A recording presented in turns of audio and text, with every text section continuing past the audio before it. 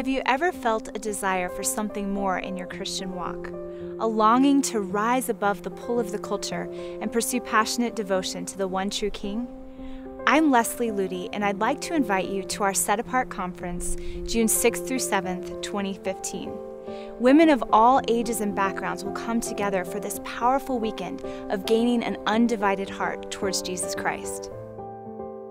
Many young women come to the conference nervous and unsure about what they might be getting themselves into, and they leave with a joy and an expectancy of the beauty of living for Jesus Christ.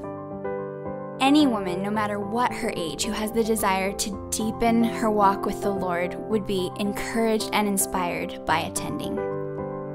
It's a time where the Word of God is laid before us and we discover together what it really means to be a set-apart woman. As women today, it's easy to become consumed with busyness, cultural distractions, and selfish pursuits. But Jesus is calling us to love Him with our whole heart, not to just fit Him into our life, but to truly build our lives around Him.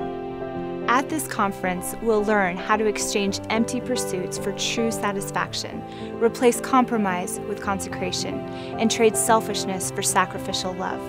It's a weekend where you'll gain a vision for God's beautiful purpose for your life as a Christ-centered woman. I know a young woman who attended a Set Apart Girl simulcast several years ago and was so impacted by the message that she decided to give her life to the Lord at that event. Since then, she's not only become one of the most devoted young women that I know, but also one of the most devoted Christians that I have ever met.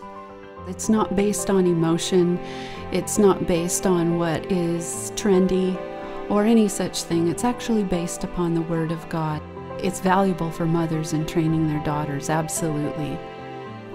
Becoming a set-apart woman isn't about following a set of rules. Instead, it's about responding to the most amazing invitation we'll ever receive, to come away with Jesus and cultivate a thriving daily relationship with Him. No matter where you've been or what you're going through, I hope you will join us for this life-changing weekend and respond to the sacred calling that God has placed upon your life to become a woman who is set apart for Him.